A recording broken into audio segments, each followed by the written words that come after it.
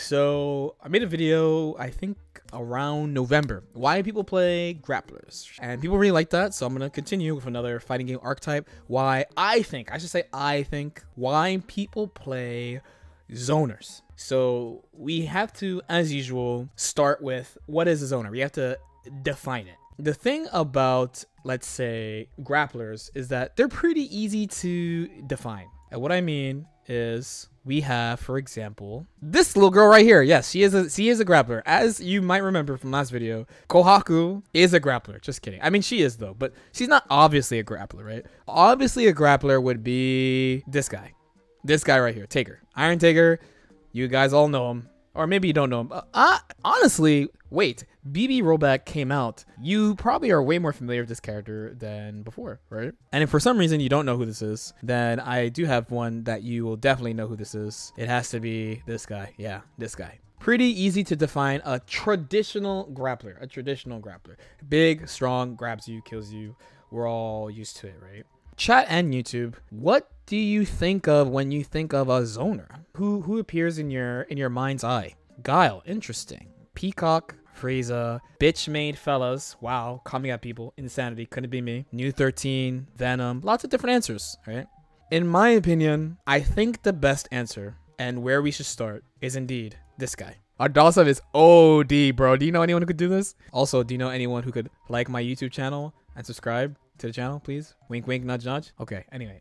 Why Dawson? You guys actually all listed a bunch of good zoners. And I would qualify basically, at a glance at least, all of them as zoners. But I think Dalsum is a really good place to start. Not just because he's the first one from Street Fighter 2, but it's because of how he goes about zoning, right? We start with Street Fighter and then we expand to teen games, anime, 3D, like all that shit. This is the truth about yoga. So he zones you both with normals and projectiles. So that means that this is a zoner. Right here, she's a zoner, but then also he's a zoner, right? These two are both zoners, despite them going about it different ways. Axel generally does it with normals, supported by Rensen, but he's generally controlling space with normals. New is generally controlling space with projectiles. And Lord Dalsum, right here, he does it with both. This is why I think he's really, really important, and this is the one I would use to be like, this, he sets up what a traditional zoner is.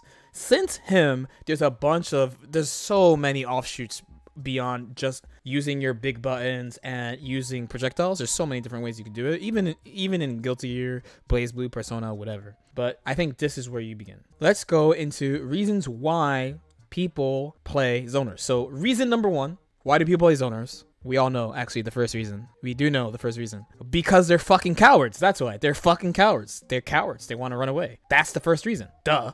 And that's what they say about this guy. You guys know who this is? Who's this? They call this guy a coward. This is Lord Floyd Mayweather, the boxer. In boxing, you punch and you play close range, but they call this dude a coward for real. His boxing style is actually very relatable to traditional zoning. The main thing that these guys enjoy in the fight, so like they want to fight, but they don't want to scrap and they don't really like to get hit. So I was being a little inflammatory. I will not say coward. It's not that they want to be cowards. It's that they don't want to get hit. They do want to fight you, but they don't want to get hit. That's actually the underlying, right? The haters will say cowards, but the underlying things, these dudes don't want to get hit. They want to be far away. And let's say like a high school fight, they're the ones who grab the textbooks and throw them at you, right? Rather than just scrapping, they want to stay away. They want to fight, but they want to stay away. Reason number two, we of course return to design. So like, you know, one thing about this version of Guilty Gear is they revamped all of the characters, right? So this version of Axel, cool. So like a lot of the characters have like cool designs in this game. And as I mentioned in the Grappler video, people can relate to these characters. And the character you play does reflect you somewhat. So for example, let's go back to New. Front and center, New 13, right? Me personally, I am not a mech guy. I mean, my fucking name is Lord Knight. I entered tournaments. I decided at age 15, I will write down Lord Knight when they asked for my online name. Lord Knight. When they asked me, say, hey, sign up for SRK, sign up for Smashboards. What's your name? Lord Knight. Clearly, I'm not into mech stuff. But some people like mech aesthetics, right? Some people like sci-fi games. Some people like mech. Some people are into this, right? Some people think this is cool. Some people think this is cool. I mean, this is ridiculous, but some people do think this guy is cool. And to be fair, since this time they've redesigned him a couple times, and you know, they made him kind of more modern over time. So again, as long as you like aren't straight picking for character power only, I mean, and even then you can argue even that reflects your heart a little bit. So that's always, I'm probably gonna say that in every single discussion about why people pick each type of character. It is a reflection of themselves a little bit. So let's go to the next reason. We must also return to this. Remember that? That's not Chris Pratt over here on the left. That's Timmy, the power gamer, Johnny, the combo player, and then me, once again, or us, depending on how you feel. Spike, the tournament grinder. Once again, we return to Magic's R&D department, the core types of people who play their game. This is reflecting of something of your play style. So we can't just have all three. Timmy, we've probably been done with this. If you don't know what this is, I'll review it very quickly. Magic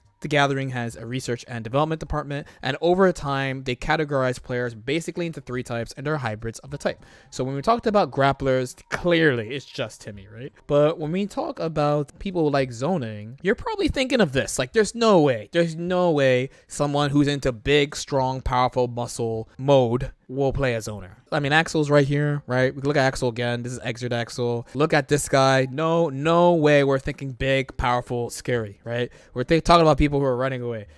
I'm sorry, Lord Floyd. I had to do it to you for this video. For this, we're looking at a combination, in my opinion. Johnny, the combo player, and Spike, the tournament grinder. It might be weird if you have never played Magic to think combo player equals zoning, but you have to look at the way that they define it. The way that they define it is a combination of wanting to do something innovative that people don't like to do, and they do like winning. I think it's a combination of both. Like, personally, correct me if I'm wrong, there's not a lot of people who play zoning characters for fun. As fighting games goes on, and also depending on what fighting game you play. So we play Guilty Gear, right? Guilty Gear and Arc Sys games in general quite literally punish you for running away. They're like, don't play like a bitch, run in there, right? Straight up. Also, you might notice there are never a lot of zoning characters. I'm not talking about NRS, by the way, because a lot of NRS games, zoning is a big part of the game, and some people really hate it. There's also, it's not often that there's a lot of defensive zoning characters as well. It's kind of uncommon. We just talked about Ragnar a little bit earlier on the stream, and just generally in fighting games, rushdown, simple rushdown is really popular at the beginning of a version. Also, it's pretty easy to do. It's pretty straightforward. Yeah, you just run at them, you press the buttons, unga, square button society, lol. It's not a lot of people. It's a rare type of person who's like, maybe I'll hang back here. And that's why I think it's a combination of Johnny, the combo player, who likes using something unique, a little bit different, and Spike, the tournament grinder, because it's just uncommon to play this type of thing for fun, in my opinion. And I want to go to the last reason why people enjoy playing this type of character. I have been feeling this because I have recently put on my Durag. I put on my Durag last week to play some Axel. I've been playing Axel since last Tuesday. And one thing about me playing a lot of different characters in Strive is I think I understand even more how people feel, because I've been playing so many characters in this game that I would not normally play. Axel is not a character I would normally gravitate towards, but I'm on a mission. Potemkin's got to go down, right? That calm feeling that you have when you just control so much space and you know your opponent can't get near you. And this is something you hear commonly that grappler players do. They use their life as a resource. As a million player, I have no HP, so I do not think like that. My life is not a resource. I'm going to die if I get hit by stuff. So a lot of like the things that people say, like, oh, it's so hard to play Millia because you have to play perfect if you mess up. Like, for me, I'm like, well, that's what I fucking signed up for. I just understand that, but my decision making is also affected by that. I'm not gambling my HP on situations where, as a grappler, when you play against this type of character, you have to, because you can't move, but also you have the life to do so. Like, you have the life to try to do it. That's just like calm, relaxed feeling of like, you know that they can't really get to you. You know that you could reposition yourself at your own convenience. You know, you just have a sense of control over the flow of the match. Is a pretty nice feeling. Honestly, it's a very nice, comforting feeling. I don't think all zoner players have this, but I do think there's a small subset. Zoning, generally, in at least my neck of the woods, Arc Sys games, have problems against fast characters because they could navigate around the zoning easily and like force their offense on you. But in the case that you can navigate around a fast character, and maybe, you know, let's go even a step further. This is versus Chip. This is Axel's worst matchup. correct me if I'm wrong, Axel players, right? This is a hard match for Axel. Axel has moves that control a lot of space, but they have high commitment, as in if you whiff them, you're dead.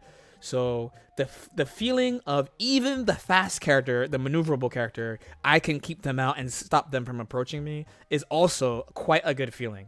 When you know that Chip can pull up from full screen really fast, when you know he could dash jump and move in a low commit way, and you still manage to turn the tides, running under him, right? I cornered myself, slipped right under, dealing with all the offense and managing to get your way out anyway.